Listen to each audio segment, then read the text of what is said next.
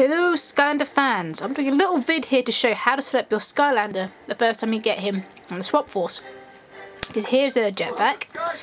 I know it's from Giants, but didn't have anything from swap force to show you.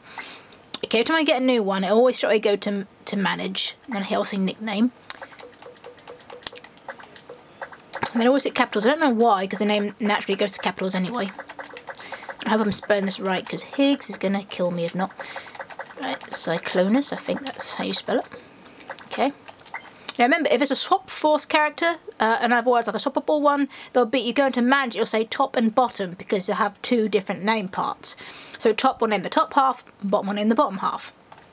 Simple enough. And then once you've done that, you can then go something into like hats, pick something that you like. For Cyclonus, I'm thinking, I've got the hat in mind. When I find a hat. There it is. Tricon hat. There we go. There you go. That. This is a fantastic look for that me. Suits him. And also you'll have your early day stats, which of course will change. The hat also will increase it. Elemental power increase how many Skylanders you've got. And I have quite a few, so that's why it's quite high. And then you've got things like your upgrades to get as you go along. And then quests, you can have a look at them, see what you're getting. Quests, basically, these 8 will always be the same for every single Skylander, but the one on the end will depend on the Skylander itself. This one will always be different. This one got bird cleaner, travel 5,000 feet while flying.